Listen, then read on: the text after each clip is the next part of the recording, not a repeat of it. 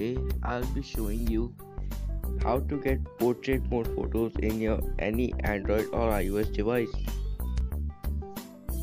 Now there are many apps that says that it has portrait camera, but many of them are fake.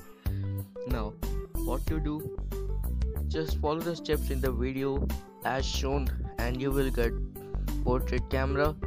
So let's jump right into it. First of all, go to your Play Store or App Store and search for the app called P612. Now this app is a very famous app and you most probably know about it. Now your app must be updated to the latest version, as the latest version has a new background blur feature. Now my internet is very slow and it is not installed in my phone right now, but in my second phone it is installed. So what you have to do is to just install it, and let's go to my second phone where I have already installed it. Now this app has many features. The main features of this app is filters.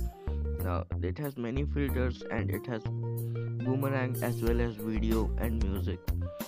So just go to the smiley face and select the blur icon. It will make the background blur, and the one thing is that you can only use it for face. It will only blur the background if there's a face in the photo, so it will not blur any photo without a face. So here I will use this photo. Now you can edit all photos in it. You can use any filter as you like. Now I will use the blur, and as you can see that the blur photo has blurred the background of this photo.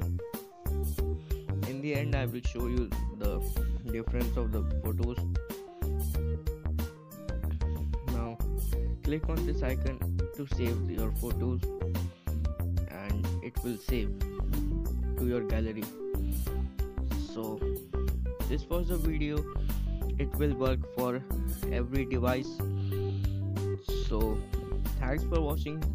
Please subscribe if this works out.